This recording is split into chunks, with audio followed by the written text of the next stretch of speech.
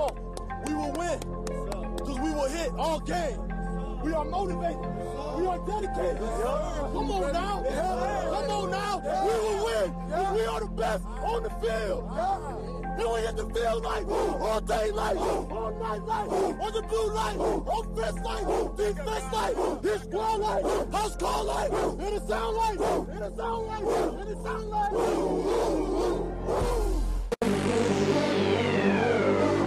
Yeah. It's official. It's official. It's official. Combine season is upon us. I'ma do this here forever. EQ. Forever. Triune. Forever. Forever. I'ma do this here forever.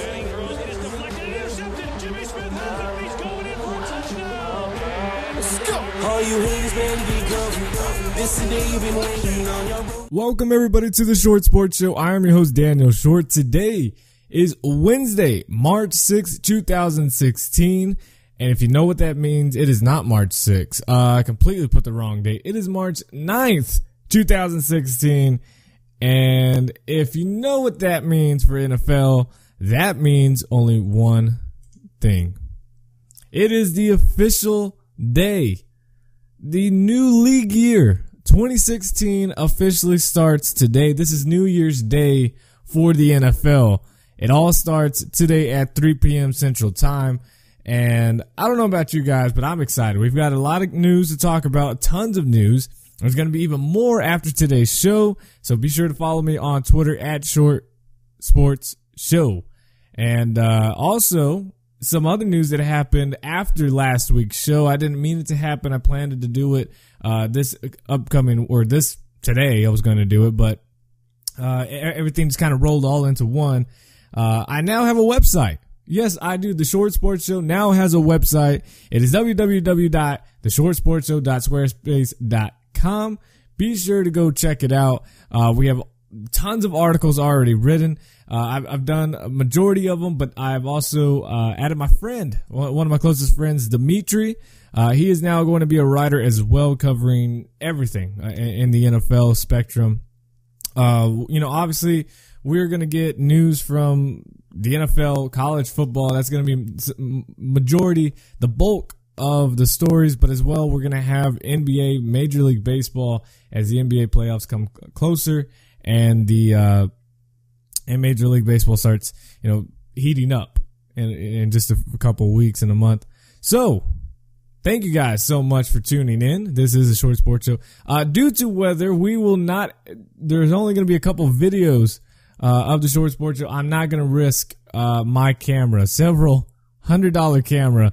I am not going to risk it with a power outage that could potentially happen here in the Central Texas area. I'm not going to risk it. It's okay if we miss one complete show.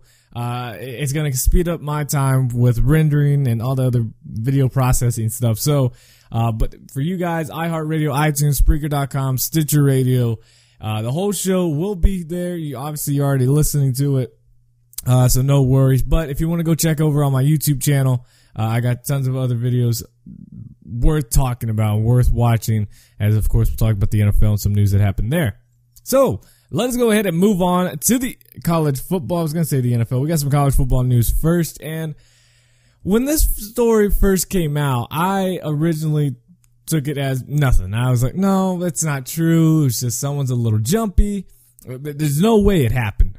Well, it did. It officially happened. It's now in the record books. It's done. It has happened. I haven't seen any video of it. There might have been some. I just didn't look for it, but it has happened.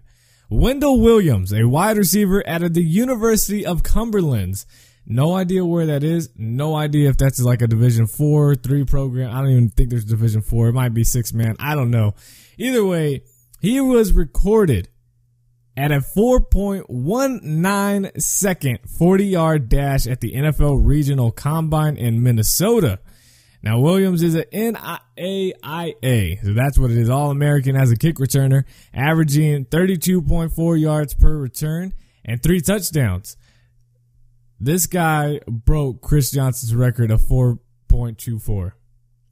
Had he been wearing Adidas, which I'm assuming he didn't because Adidas hasn't said anything about paying a guy $1 million, this guy would have got paid because, there's no way this guy's getting drafted. Yes, 4.19 is blazing fast, but you could quickly find out that the NFL doesn't really care what you wear in a Nike hyper cool, tights, whatever you want to call it.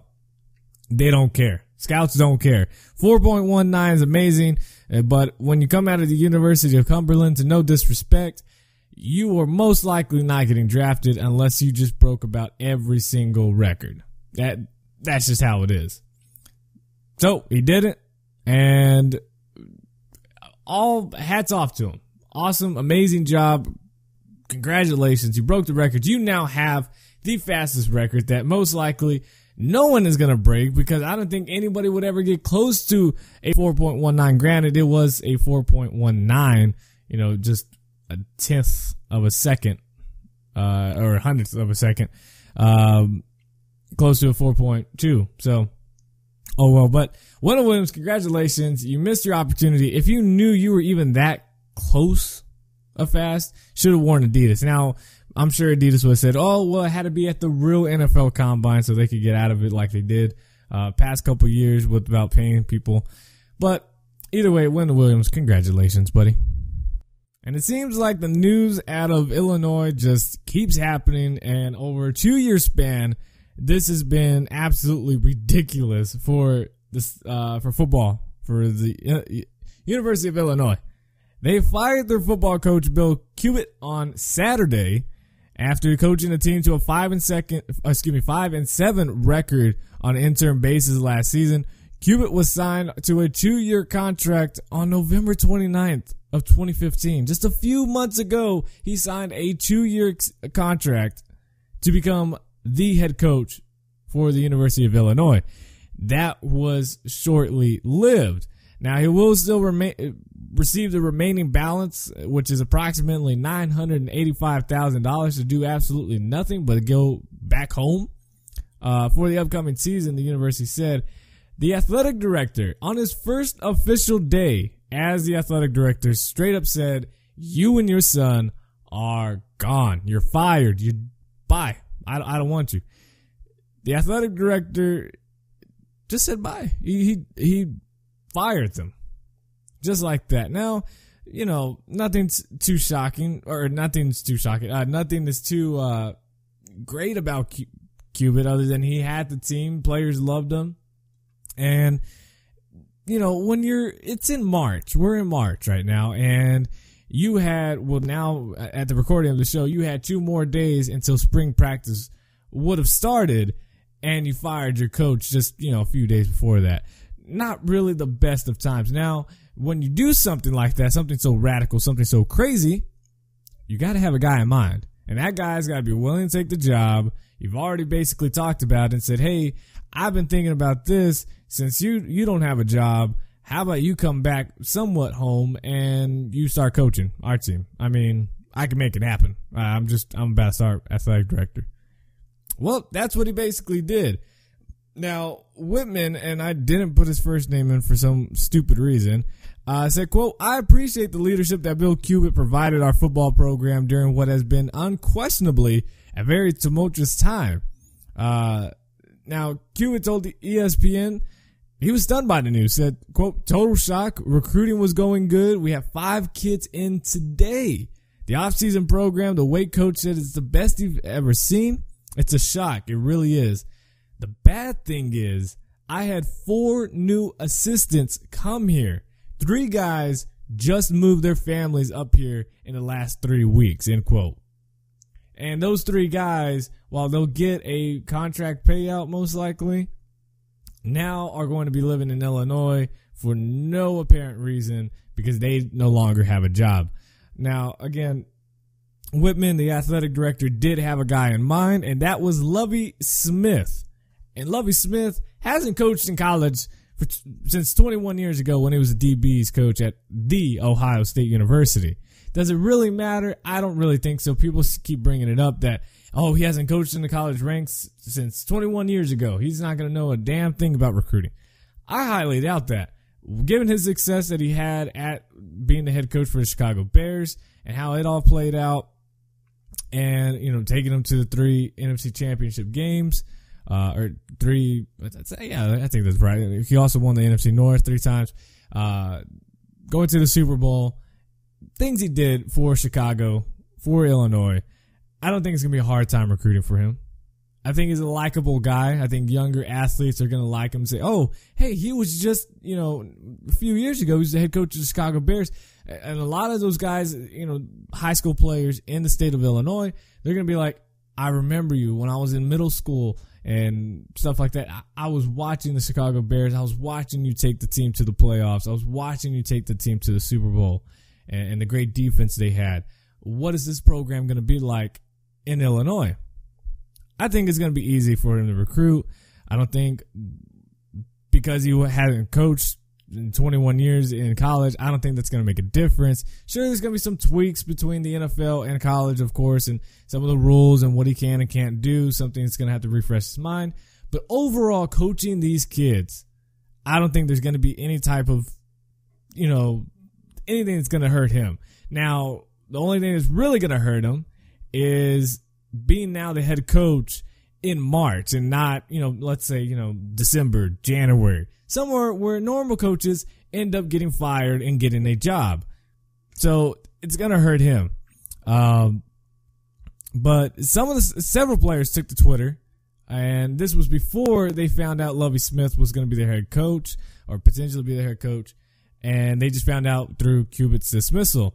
Keyshawn Vaughn said, quote, I haven't ever been on campus a full year. I haven't even been on campus a full year and have had 2 coaches, now going on number 3. Then another guy said, quote, I'm refreshing my Twitter feed for updates on my own football team for crucial information. This is crazy. Again, Illinois was scheduled to start practice on March 11th.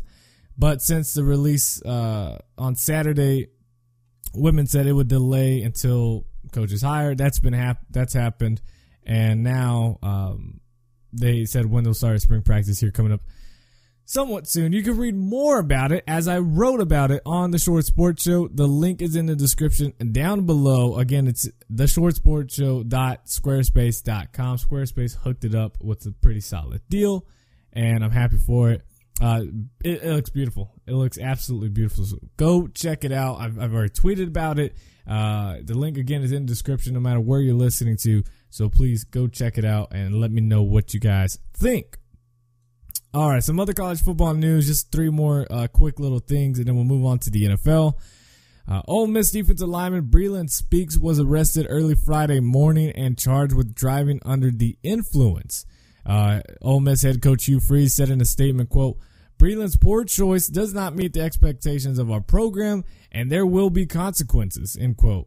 Now, he played all 13 games last year, starting 2, and finished with 32 tackles, 5.5 tackles for a loss, and 1 sack, and was one of the favorites in replacing Robert Kimdichie, who also has made a poor choice as well. And it seems like Hugh Freeze just has a lot of players that just make really poor choices. But again, they're college. We'll blow it off. And we'll see what his whether he's going to get suspended for the first game, or maybe it's just running, flipping tires, somewhere along those lines. Kansas, I honestly think they should just drop out of football. What's the point? I know back in 2007 they were ranked in the top 5, and you had a few good players, but man, it's been a rough patch of years, hasn't it? And only to Kansas would this happen. Their starting quarterback, Ryan Willis, who will be a sophomore this year, will be limited this spring due to a wrist injury. No, not because he failed, not because he, was working out. Something productive towards football or an accident. It was because he was playing pickup basketball and he injured his wrist. So now he's going to be limited in spring. When you're a starting quarterback of a football program, You shouldn't be playing pickup basketball. I get it. You're young. You want to have fun. You want to play with your buds. That's all great. But you've got to realize you are the starting quarterback for Kansas University or University of Kansas. No, Kansas University, KU. You've got to think a little bit ahead and say, I could hurt myself doing this. I don't want to do this. Now, of course, you can take that, well, you can hurt yourself running. You can hurt yourself walking to class. True. But that's just accidental, and that's just, God kind of said I had to go through that, so I had to. But when you're playing pickup basketball, you had a choice to not play basketball. So, if you're trying to change this program, you should have just thought a little bit ahead. And the final bit of news is Oklahoma running back Samaje Perine, obviously one of the best running backs in college football. It's going to be fun to watch him this season. Not against my TCU Horned Frogs, but when he's not playing TCU, it's going to be fun to watch him. He will be sidelined for spring ball after undergoing a procedure on his ankle he injured in the Orange Bowl against Clemson. This was expected, so for Oklahoma fans, I'm sure you already knew, but in case you didn't, don't think that, oh man, what's going to happen? He's supposed to play. This is our main guy, blah, blah, blah, blah, blah. It was expected. Bob Stoops, they all knew. Perine knew. It just happened a little bit later than I think most would have liked, but he'll be fine. He's obviously going to miss spring, but should be good to go come summer, come fall, and start playing. Last year, rushed for 1,300 yards and one of the top running backs in college football. Now we switch over to the NFL. We had a ton of news, and again, we're going to have a ton of news here.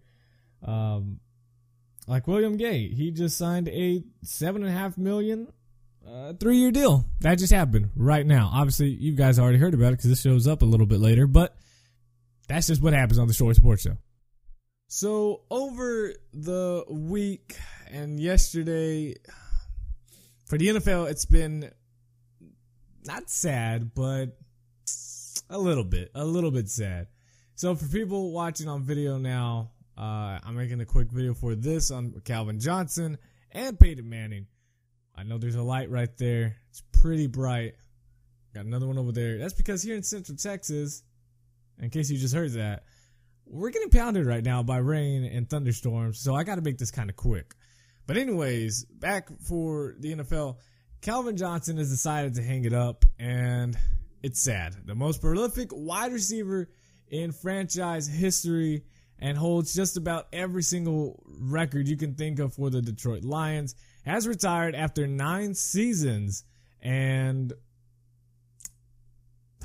I don't want to say rightfully so, but given some of the injuries he's had and it kind of lingering on and the lack of success and not wanting to be that guy who went on to play for someone else, it all comes to an end. So Calvin Johnson has accumulated over 11,000 receiving yards, 7 1,000-yard seasons, and 6 Pro Bowl invitations. The Lions announced on Tuesday that Johnson had filled out his retirement papers with the NFL in advance for the new league year, which starts today, Wednesday, March 9th at 3 p.m. Central Time. Lions quarterback Matthew Stafford said in a statement Tuesday that Johnson will be missed by fans and teammates alike. Quote, "It was such an honor to play the game with one of the best of all time. I will cherish the lessons I've learned from him and the friendship we have forged over the past 7 years. He is truly one of a kind and in his humility and grace both on and off the field. We have all learned from Calvin with how he treated his family, his work, and his friends." So, it sucks, but for the Lions, obviously you losing a guy like that, you're, again, the best wide receiver for the Detroit Lions in their entire history statistically, and I think it'd be hard to argue that he just isn't overall their best receiver. He was due to make $24 million against the cap in 2016.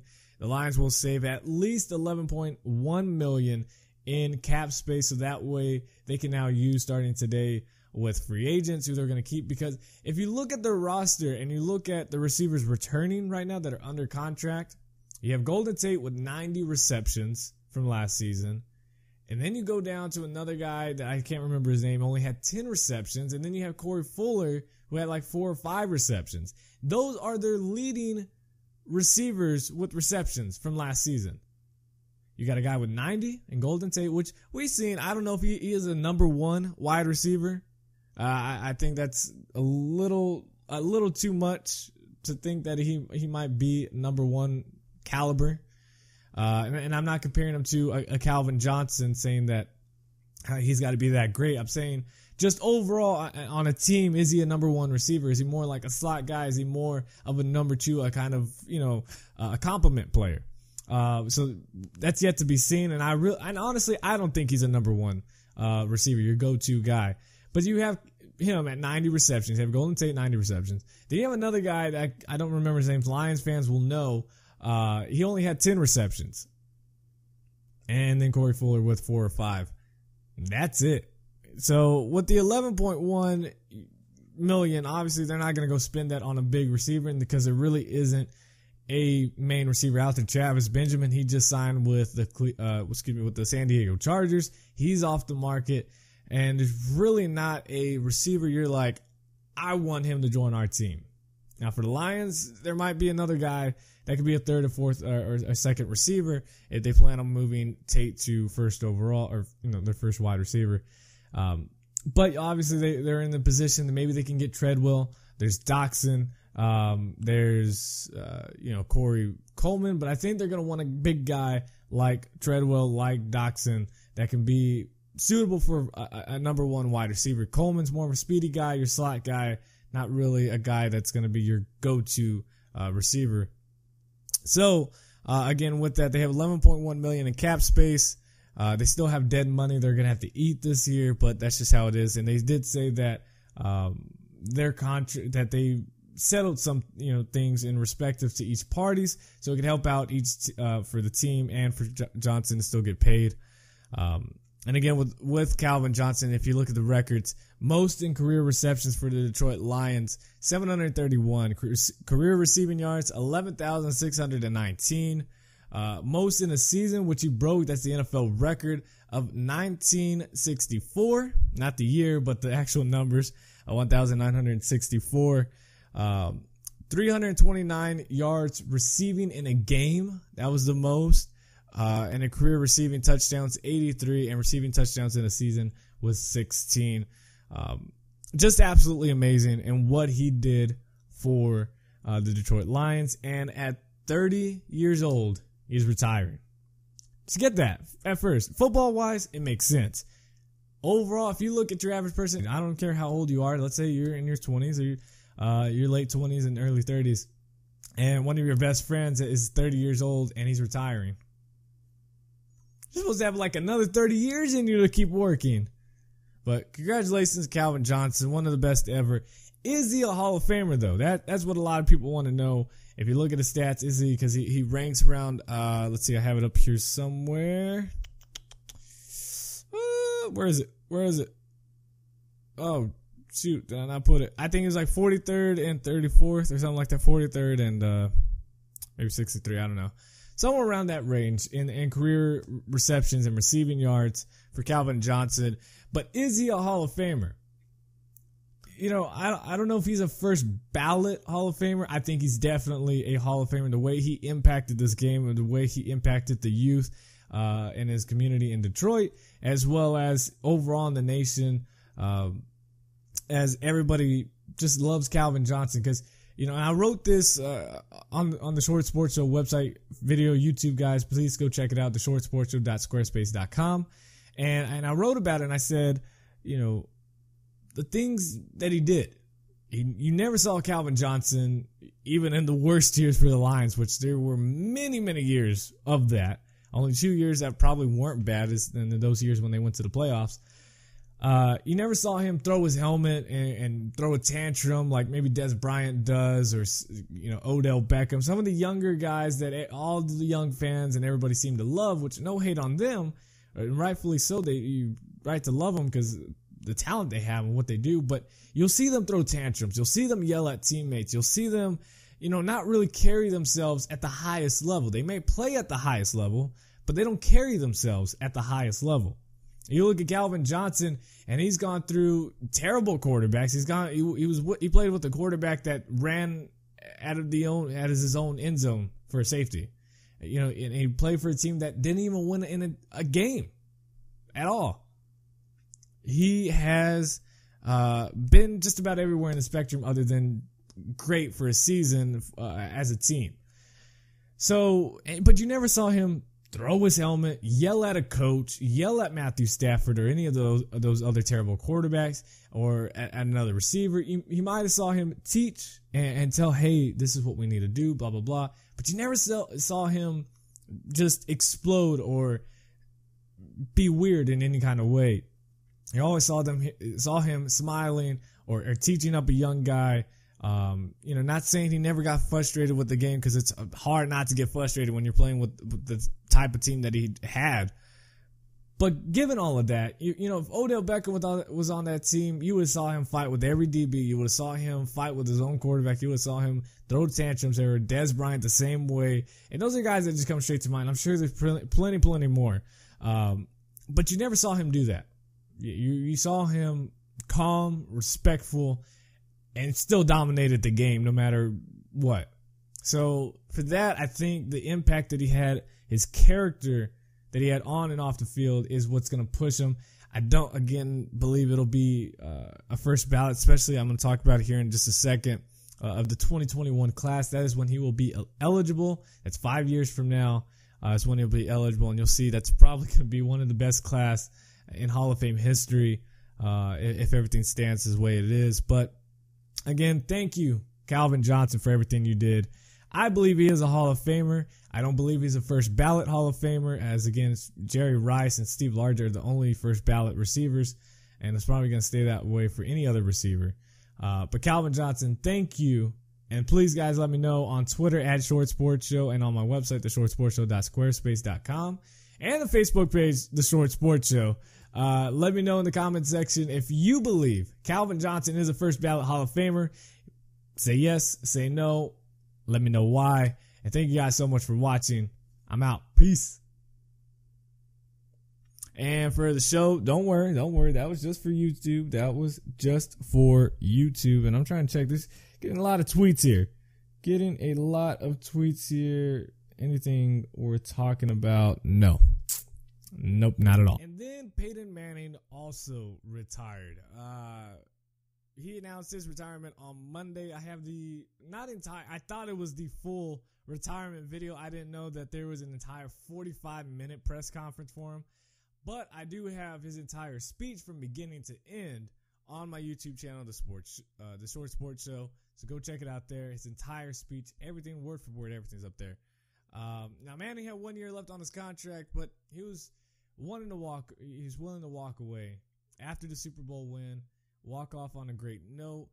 And honestly, he's going to go down as probably, this is going to start a huge debate that I really don't want to get into, but arguably the best regular season quarterback in NFL history. I know there's going to be Tom Brady. I know there's going to be a few other quarterbacks, but 5 MVPs, 14 Pro Bowl nods, and a league record 539 touchdown passes. So his retirement, it was more expected. A lot of people said Calvin Johnson's was too. I thought there still might have been more hope for him to play, and not really Peyton. So that leads us to the 2021 Hall of Fame class. Now, Peyton Manning and Calvin Johnson have to wait 5 years. Everybody has to wait 5 years after you retire. And there's somebody watching me. It's kind of weird. You have to wait 5 years after you retire to be inducted to the Hall of Fame. Now, with that, there's a lot of good ones. Justin Tuck has retired as well. Jared Allen. Let's see who else. We have Charles Woodson, Logan Mankins, Marshawn Lynch, and there's someone else I'm leaving off that I just saw earlier who also retired, who had a pretty good career as well. Or Heath Miller. Heath Miller was also another one.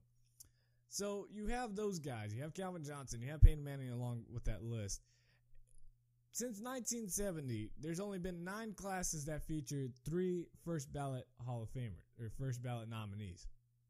And so when you think about these other, some people say Calvin, Charles, Peyton, maybe even Jared Allen, or I doubt they'll say Marshawn Lynch, but a lot of these guys are gonna say, they got to be first ballot automatically. They're just great. True, but you've got to think about who's on the previous years, the 2019, the 2020 list that might not get in the first time, but might get in this next year. And that's what we're going to look at. For example, Ed Reed. He's eligible in 2019, but Troy Polamalu is under consideration for 2020. So let's say one of them doesn't get in and then pushes another one. And then what if they're both eligible? I doubt they would both be eligible. I think, they got a pretty good solid foot in the first or second year. And it gives them some time frame, 2019, 2020. But weird things can happen. And what if they get pushed? That can hurt the 2021 class. I mean, it's not going to hurt it too much. Both of those players are great. But it might hurt. It's going to hurt the other guys' chances. Then you also have Reggie Wayne. Even though he's not officially retired, somewhat he has. He was talking to Rich Eisen, said he hasn't, but they're already listing him as that he did, and they go by your playing time. So he's up in 2020. Now, again, of receivers, only Jerry Rice and Steve Largent are the only first-time ballot wide receivers. And they really want to keep it that way. The Jerry Rice was obviously the last one. They want to keep it that way for a long time. That's why T.O. didn't get in. That's why Marvin Harrison didn't get in the first time. Chris Carter, he just cried his way onto it, but he eventually got in. But if Reggie Wayne doesn't get in 2020, boom, that pushes in. And only 3 players, I think, of that list, that they kind of recent players, only 3 of them can get in, because then it's like 2 seniors or 1 and 2 seniors, and then an owner or coach, something along that line, and then that's it. So only those 3 players. So I think my list, and I want to know what yours is. Obviously, it's going to be Peyton. Obviously, it's going to be Charles Woodson. But then who else? Is Calvin Johnson the first ballot Hall of Famer? I don't think so. I think he's a Hall of Famer. I don't think he's a first ballot Hall of Famer. I know the show has already heard this, but for the YouTube video, they might not have. And, then you can have Everett, Troy Polamalu. You can have Reggie Wayne or Johnson, Marshawn Lynch, maybe. Who knows? But we're going to have a stacked class in 2019 through 2022, 2023. And depending on when Tom Brady retires, whether he retires after 2016 season, I'm not saying he will, but you got to think about these things. So those are going to be great, but let's look at the past ones. And with this class, that potential class of Manning, Woodson, Reggie Wayne, Ed Reed, Troy Polamalu, Megatron, not all of those guys can get in, of course, at the same time, but I'm saying a group of those. Would that be better than these past class? Now, 1977, you had Bart Starr, the great Green Bay Packers, quarterback, Gale Sayers. They were first time. You have Frank Gifford in that.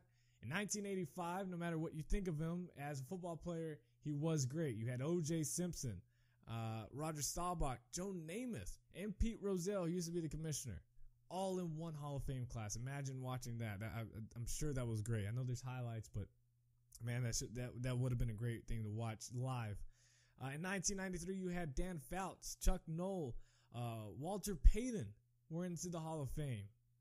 Amazing moment. You also had Larry Little at offensive guard. In 2000, you had Joe Montana and Ronnie Lott, first ballots. You also had Howie Long and the Steelers owner Dan Rooney.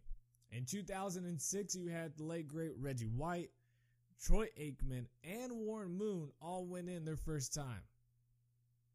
Great class. And in 2013, you had Larry Allen, Jonathan Ogden, and Warren Sapp. And if you want to label Chris Carter, I just hate Chris Carter. Player-wise, watch him. He's good. Yeah, he did great things.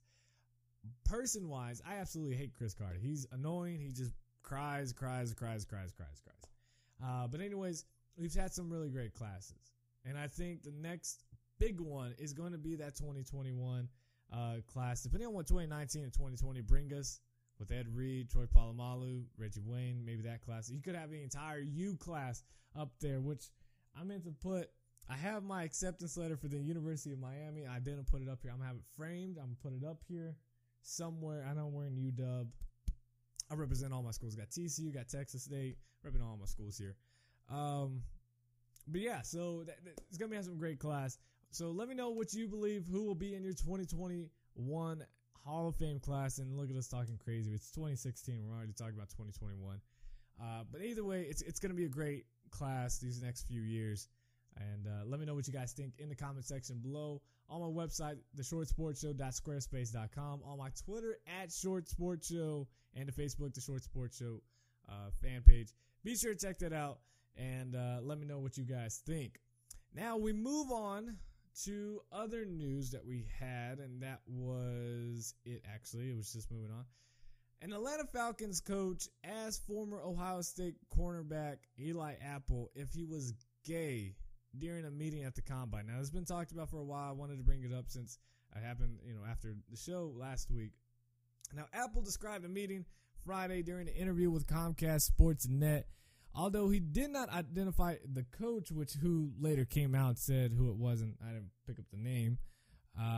Falcons head coach Dan Quinn acknowledged the incident in the statement, saying, "I'm really disappointed in the question that was asked by one of our coaches," end quote. If you really were, now this is against, you're supposed to have like anti-discrimination laws and stuff like that. Something along that line should have been implemented, not just, "I'm really disappointed in him. It won't happen again." Really? If you were serious about that, and if the NFL was willing to take a stance on this, because what if Eli Apple was gay and he took offense? This whole thing would have blown up. But I don't know if he is or not. I'm guessing he's not, but he hasn't made this a big story, so I'm assuming he's not. But you would have seen a huge, all over the place, and magnitude of what it would have been. Why not fire that coach? Why not fire him if you're serious about it? I mean, it's just, you don't. And there was like another weird question about, and I understand why they ask weird questions in a kind of a way. I don't think you should have gone that far, because they said something about how the reaction is and stuff like that. How they're going to react so quickly to that. What if they make a headline and what they're going to say in case if they get in trouble in the future, something like that. A player was asked, "Do you think your mom is attractive?" Like, where did these coaches come up with these questions? There's probably some like stupid fake psychologist that thinks they know it all about sports psychology and says, "Hey, if you ask this question, I guarantee you're going to find out if this guy is a first round player or not." Like, what? Where does this come from? Why? It's just, I don't know. It's weird. I'm surprised the NFL hasn't done anything with so much of, trying to end discrimination, blah, blah, blah. Eli Apple played it off. He said no, but I don't know. I think that's just weird.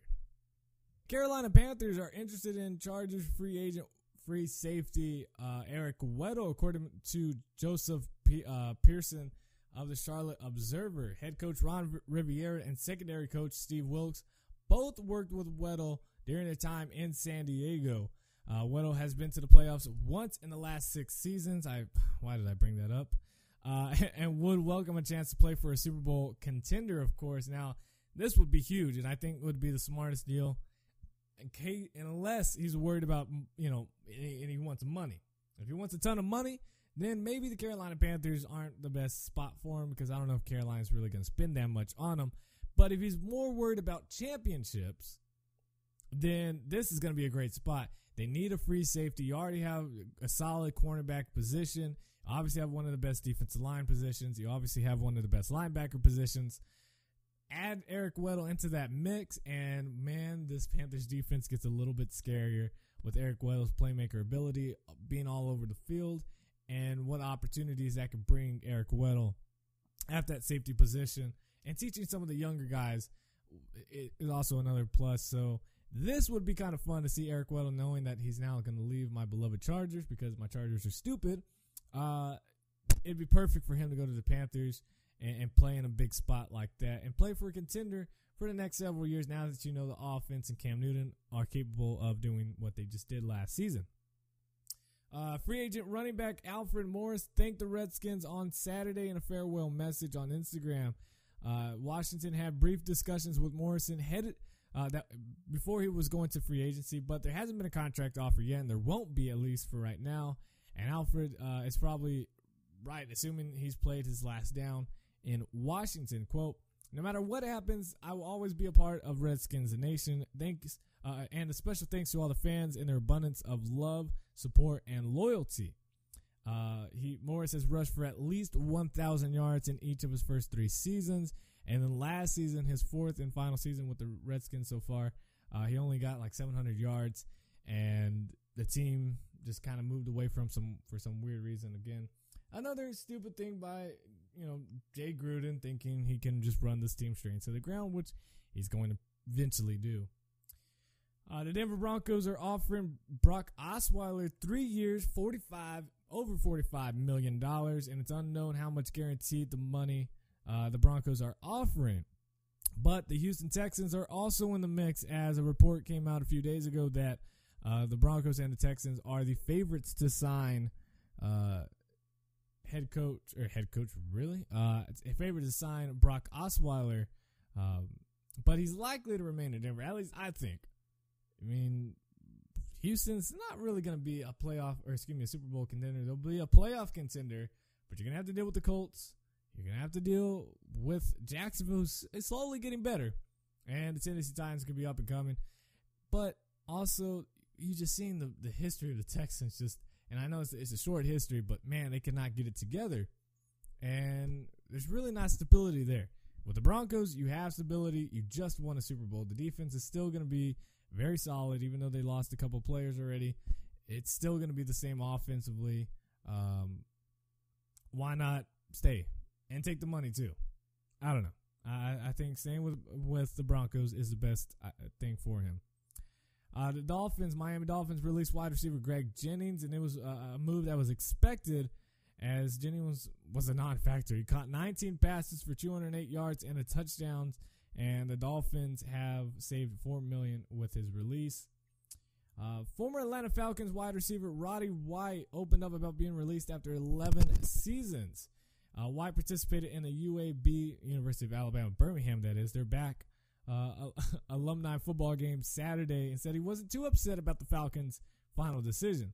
Quote, "They showed no indication I was going to be there, so I was kind of expecting it already." End quote.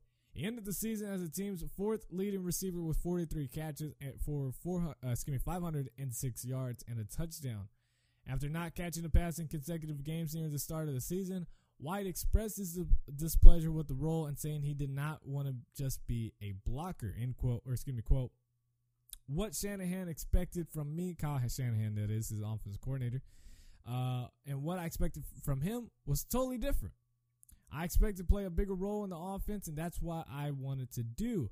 But he didn't have that in his desires. He had other people that he wanted to play my role, so he wanted me to be out of the offense. That was the whole thing, and it is what it is. I can't do anything about it. I can't change his way of thinking or anything like that, and I can just do what I did, which was handle my business and get myself prepared for this moment, end quote. White had 2 years remaining on his contract and would have had a salary cap just over $6 million for 2016. And the team, again, of course, confirmed that they never approached him about even taking a pay cut. They were just ready to move on from Roddy White. During an interview with 99.1 FM Seattle Seahawks safety Cam Chancellor further detailed the incident that happened with him at where was it? Redmond, and what he was trying to do with buying a gym. And this is terrible. The gym employees called the police on him and his friends after Chancellor was, again, looking to purchase the gym and wanted to get more information. See what was going on. Maybe he wanted to buy it. He was going out of business, stuff like that, and just shut down. But wanted to have more information. This is what he said. I know we don't have a lot of time with you, so I do want to talk about these tweets that we saw from you yesterday. What exactly happened? Yesterday, we got a notice that a gym closed down on the 29th. So we decided to go check the gym out and, see what they had available. Well, see if it was something we liked and something that we wanted to continue on to getting more information on and proceeding to getting it. So we went up there. Once we got there, we knew the building was already closed. So once we got there, we seen 2 cars out front. So we're thinking, maybe someone's here. Maybe we can talk to somebody and get some information. Get a number, figure out what's going on. So we walk up to the door. We're knocking.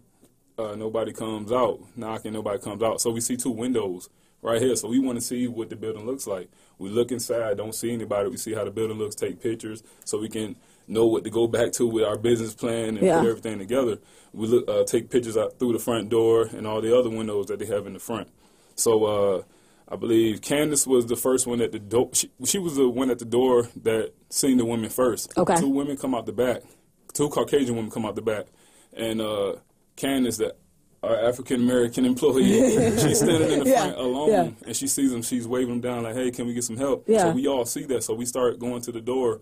The last one to get to the door is my employee, Nick Martin, who was a Caucasian male. He gets to the door last. This is right here. Yep. He gets there last. And before he got there, the first thing the lady did was look at us with an evil, devil-looking, shoot us all. Oh, the boogeyman, the black boogeyman, right? We're in disgust, like, what? We just want to get information. Can we just get information? That's all. Like, we don't want to do anything else but get information. We didn't knock on the door anymore after that. We just waving like, could you please come here? But they decided to stand about 10 to 15 yards away behind a desk, saying, shoot, we're going to call the cops, get away, we're closed. We know you're closed. The business is it's already out of business. We know, right, exactly.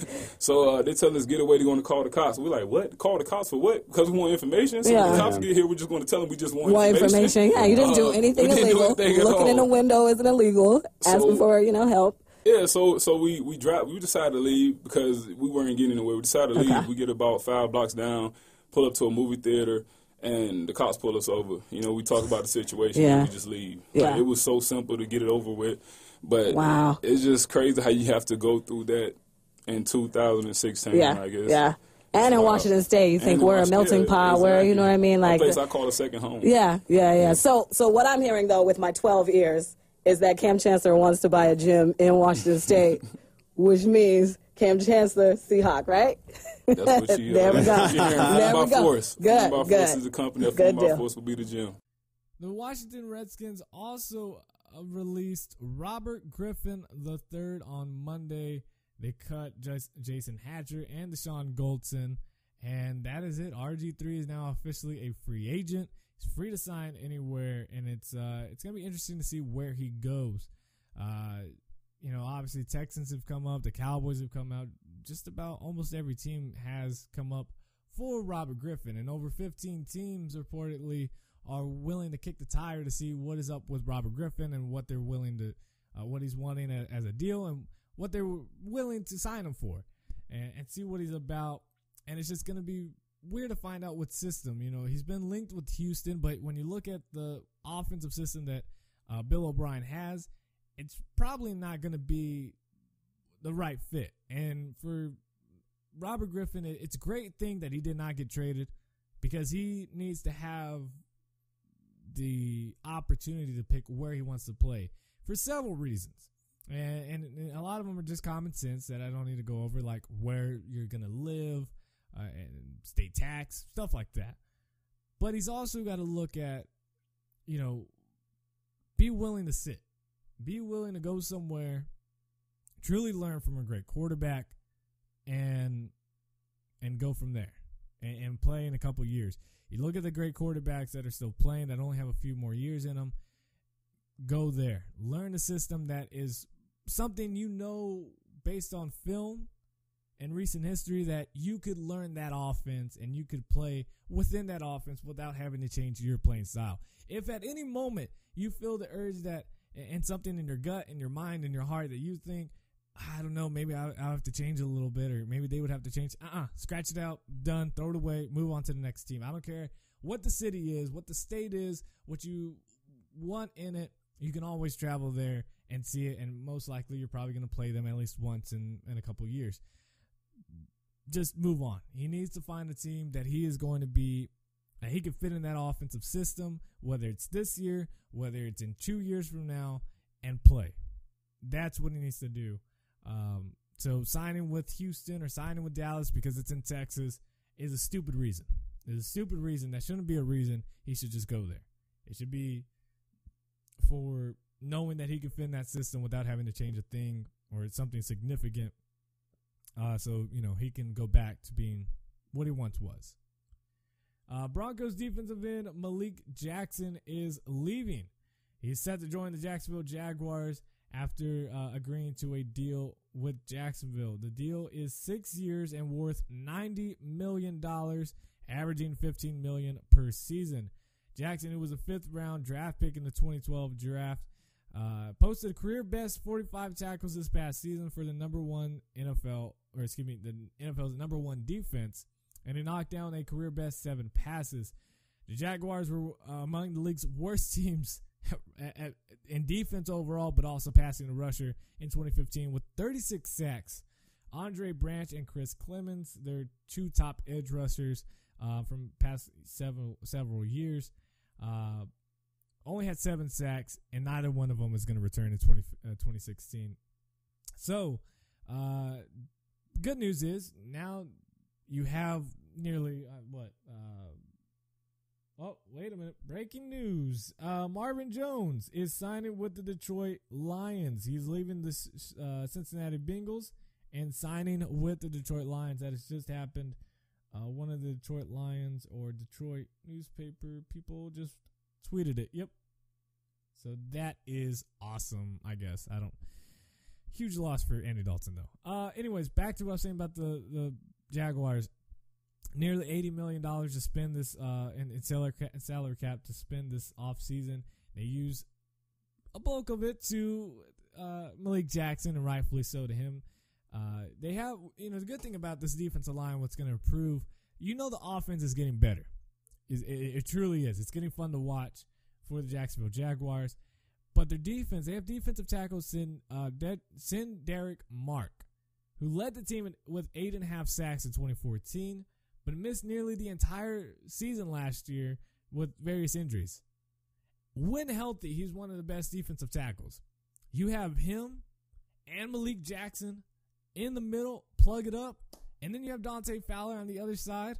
Woo, this Jacksonville team is getting better. They draft a cornerback maybe in the draft, or they get the draft safety cornerback. This team is going to be something really quick. I'm starting to like the Jacksonville Jaguars. Not jumping on no bandwagon, but I'm starting to like them just a bit.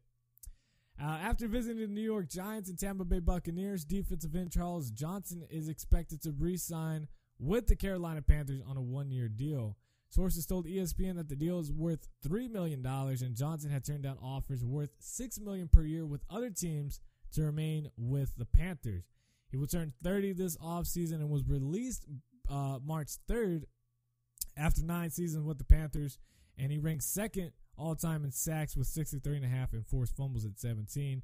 He said that he almost signed with the Giants. Quote, "I came pretty close, but ultimately my heart is in Carolina. It's not about the money. Carolina is my home. I wouldn't have been happy if I went somewhere else. The Giants are a first-class organization, but now I have 1 more year to get back where I want to be, at home." End quote. That is somebody I like. Charles Johnson, I like him. I'm going to try to get an interview with Charles Johnson. I like him. That's what it's all about right there, saying that it's not all about money. It's about winning and home and family. Home and family go together. So that's what I like about Charles Johnson right there. He will stay with the Carolina Panthers. Didn't say, look, he knew why he got released, because his salary cap was too much, and he said, you know what, I'll come back 1 more year.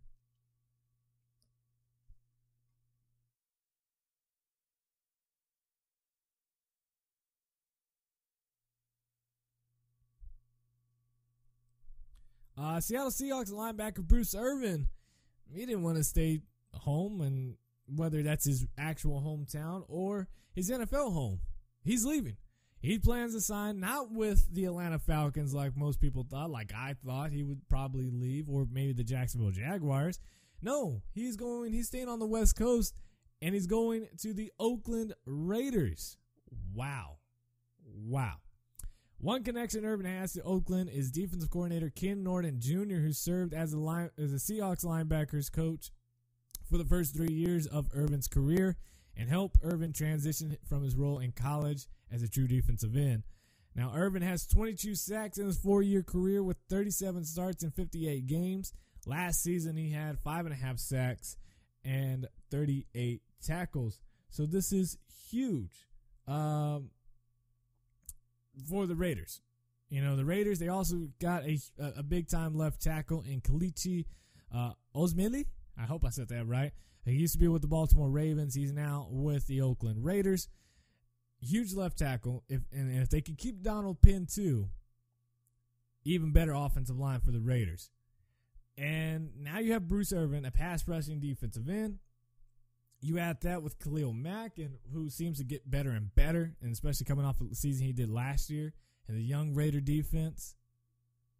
They just get some secondary, and the Raiders are playmakers, ladies and gentlemen. With their first round draft pick, they'll most likely get, Vernon Hargraves out of Florida or Mackenzie Alexander out of Clemson, both cornerbacks. They get one of those guys. They add to their running back, to their wide receiving core, and get more DBs, young defensemen, linebackers. They got a few amount of picks. They can rack up on this. It sounds like a lot, but it's really not when it comes down to it. You get all of this, and bam, the Raiders are freaking playmakers. We could eventually see the Raiders and Jaguars back into the playoffs like it's the early 2000s or something. It's going to be crazy. Going to be crazy.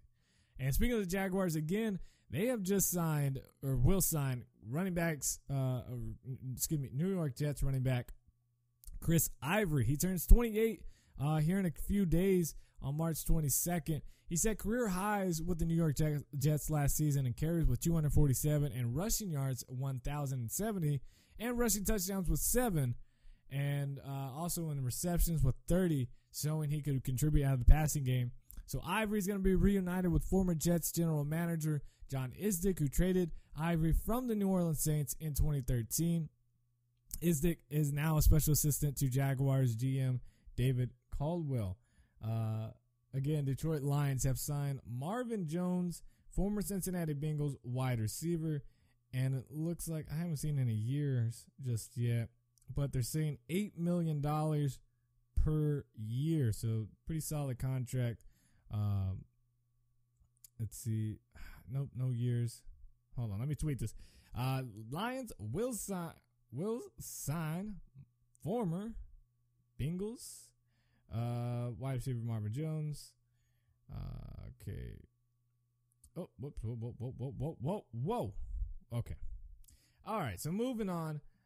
We also have Mario Williams. He is obviously leaving the Buffalo Bills, and now signing with the rival, Miami Dolphins. He's agreed to a 2-year contract with the Miami Dolphins worth $17 million and plus incentives that could push it to $20 million. Now, it's unclear what Williams' addition means for the futures of Oliver Vernon, who they place a transition tag, and some are saying they will take that off and just let him enter free agency and just say, screw it, we don't want you anymore.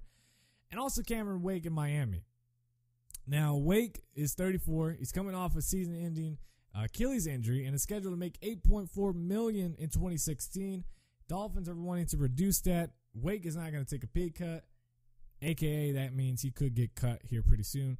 I doubt he'd get traded with his age, injury, and a lot of money. 3 negatives you don't want to have. Now, the Dolphins appear intent to retooling that defense. And the signing of Williams comes one day after Miami had agreed to a trade with the Philadelphia Eagles for cornerback Byron Maxwell and linebacker Kiko Alonso. But we got to hold our horses on that because according to multiple reports, this Wednesday morning, I don't know what day it is, the trade might be off. It's quote dead right now. Miami views it as a dead trade. As the physical, which was performed in Miami for both players, in Kiko and Byron, and it showed that Byron Maxwell's shoulder has a bit of an issue, and they're wanting to look more into it. They said right now the deal is Miami views it again as dead. Those are their words.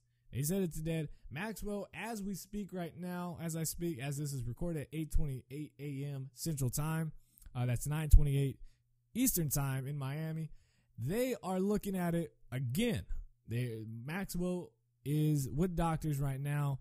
They're trying to look at the shoulder to see what the seriousness of it is, and that's all they've said. They haven't said whether it's his rotator cuff, what exactly it is, a muscle, a nerve, ligament, whatever it might be. They have not said. They just said it's a shoulder injury, a shoulder issue. And if so, the trade will be done. Now, Miami, they didn't really release what they were giving up, other than they were saying they're giving them draft picks. They're giving Philadelphia draft picks, and one of them included obviously the first rounder, but it just swapped picks. So Philadelphia would go from 13 to 8, and Miami would go from 8 to 13. So we'll have to see how that goes, and I'm sure right after the show's over with here in just a bit, we will find out here pretty soon. Colt McCoy, I can't believe we're saying his name, quarterback for the Washington Redskins, he has re-signed his deal and will stay as the backup to Kirk Cousins. It's a 3-year deal. And the San Diego Chargers will sign former Browns wide receiver Travis Benjamin. Also, Alshon Jeffrey, he signed his franchise tender to stay with the Chicago Bears. And also, Ian Williams, defensive tackle for the San Francisco 49ers, has re-signed for a 5-year deal, staying there. So that's the news that we got as of right now. Obviously, there will be more, so be sure to follow me on Twitter at Short Sports Show. And the website, be sure to check that out, guys. theshortsportshow.squarespace.com. The link is in the description no matter where you're listening to. So go ahead and type it in and check out all the beautiful articles that we have for your beautiful, beautiful eyes. So thank you guys so much for watching and listening. It's been awesome. It's been crazy. Thank you guys so much. And I will see you guys next Wednesday morning. As always, God first, God bless. I'm out. Peace. Forever, I'ma do this here forever. Forever, I'ma do this here forever. Forever, I'ma do this here forever. Forever, I'ma do this here forever. I done came way too far for me to stop it now. I done worked way too hard just to drop it now. We came so